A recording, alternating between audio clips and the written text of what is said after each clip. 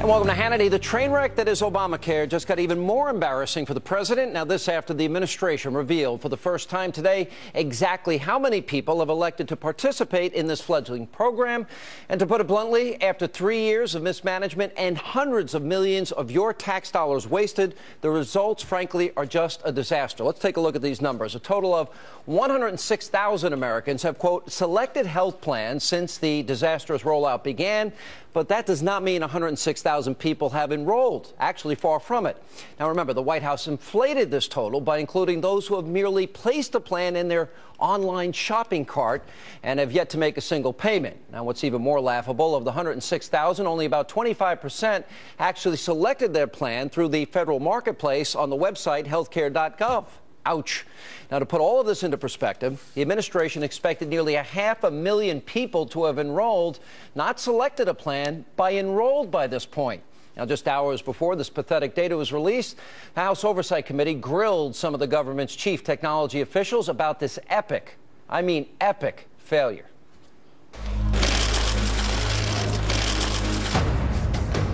I know that consumers using healthcare.gov have been frustrated in these initial weeks after the site's launch. Will undoubtedly continue to discover that efforts were taken to cut corners to meet political deadlines. We underestimated the volume of users who would attempt to concurrently access the system at any one time. The biggest domestic policy program website in the history of this country ever is launched, and you didn't know about this? There are material failures in the security of the Obamacare website. The folks at the White House knew this thing had problems, evidenced by the testing that wasn't done end to end. Trying to understand what you mean by fully tested. It was tested in the court. Fully tested? Holy cow, this is like a new low. Hackers, in fact, may have already or may soon find those vulnerabilities. This to me seems to be the billion-dollar question. Why didn't you delay this? You guys knew there were going to be problems. And joining me now with more on today's hearing and to react to the administration's enrollment number announcement, the two men you just heard from, the chairman of the House Oversight Committee, Darrell, Issa, Ohio Congressman Jim Jordan. All right, going on a couple of days, Mr. Chairman, what is the average American to make of what you've heard today? Why don't you surmise the worst parts of this, what you've heard in the last couple of days? Well, this is one of the greatest management breakdowns one could find. We had in front of us the chief information and technology people working for the president on this signature project, and to a person, they would not take any responsibility. And in fact, when questioned, they couldn't even name the person who was responsible for this failure to launch. And one of the individuals, Mr. Chow, implied that there wasn't a failure, that it sort of worked. Of course, he wasn't one of the 100 that got in the first day, or 240, or 6 that got in the first day, or 240 that managed to sign up by the second day. So I guess he doesn't know what failure is. Yeah. All right, let's go to some of the risk issues, because the fact that they launched this with navigators that had no criminal background check. We learned from Mr. Chow yesterday that there was a memo issued, and they found, prior to the launch of this, 2 high-risk issues, and the memo said, quote, the threat and risk potential to the system is limitless. Limitless? And he never saw this memo? How? He's the chief project manager for the Center for Medicare and Medicaid Services? Congressman Jordan, how is that possible? Well, I think what's even more scary is, Sean, someone did see it. Someone knew this system wasn't ready, and yet for political reasons, as the chairman said, they went ahead and launched it and put millions of Americans' personal information at risk. And you know why they wouldn't delay it? For political reasons. They couldn't admit that Republicans were right, that this thing needed to be delayed. This law wasn't ready. It should be delayed. Frankly, it should be repealed. They didn't. They were willing to put Americans' personal information at risk because they couldn't admit, this administration couldn't admit, that Republicans were right, and frankly, most of America is right when they don't like this law and they want it changed. You know, Congressman Issa, I actually looked. They actually, in the memo, said the risk to the system is limitless. That was in the memo that Mr. Chow, who should have seen this, didn't see.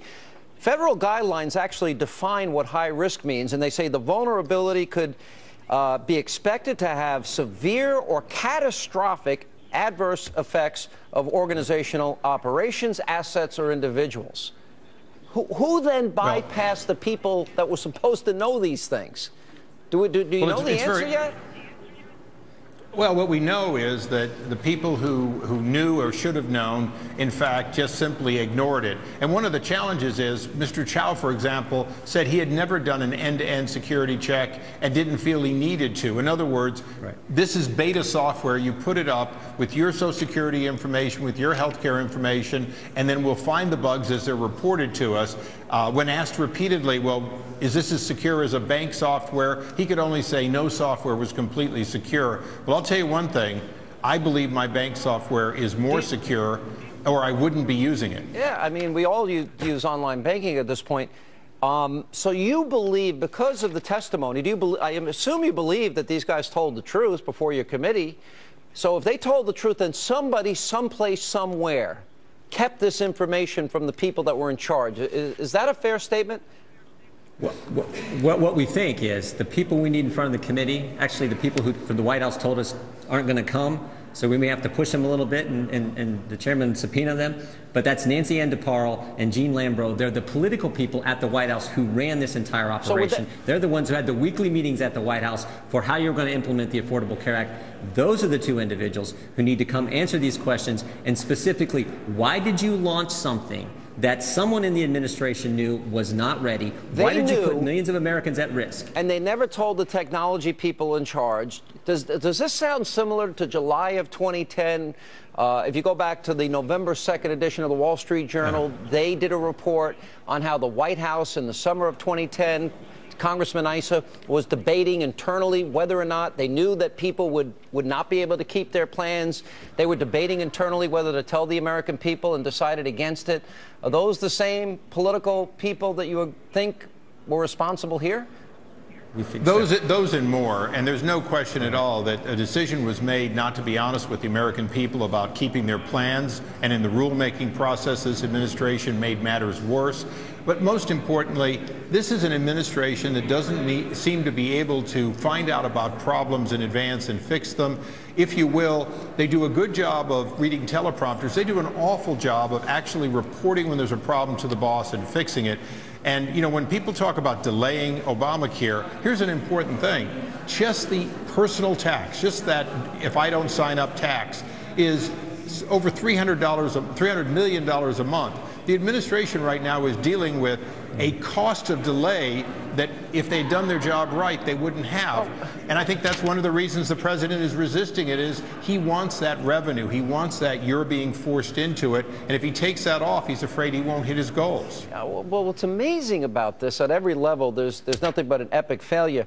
I want to play for you. This is the Health and Human Services Chief Information Officer, a guy that testified before your committee, Mark Bateman. And Congressman Chaffetz of Utah was asking him how many times he's met with Sebelius. This kind of shocked me, and I want to get your response to this exchange. Since the end of August, how many times have you personally met with Secretary Sebelius? I'm not sure. Probably once or twice. And when was the last time you met with the Secretary? I believe that it was during the shutdown. The Secretary had regular meetings with senior leadership. And so you met one time in October? I believe so. So you've met one time with the, you're the Chief Information Officer, you've met one time in October with the Secretary. Maybe once or twice? Does that make sense to anybody? No. Sean, you got to remember, this is not about competency. This is not about getting these things right. This is about politics. That's why the political people ran the operation. We spent hundreds of millions of dollars. I know. They That's had what's so 3 sad. years to put this together. I agree. I've had That's guys what's on so this frustrating, program. but that's the only conclusion you can reach. All right. And, You know, by the way, Hannity, there's no Sean, guarantee it'll be working by November 1 as they promised. We learned that today, too, right?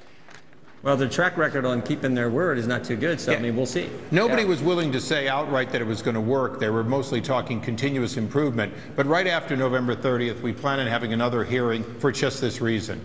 You know, why people put their faith and hope in government is unbelievable. We have 5 million Americans now that have gotten cancellation letters. Only 106,000 have signed up, and only, what, 28,000 that signed up on the website. This is bad. All right. Thank you both for digging deep. We appreciate it. I think the American people Sean. need to know this. Still ahead on this busy news night, Ann Coulter will join us. Senator Rand Paul is here. Bob Beckel, Andrea Tantaros, and much more. But first, tonight.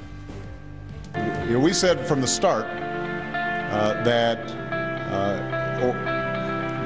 it was going to be important for us to be consistent in saying to people, if you can have if you want to keep the health insurance you got, you can keep it.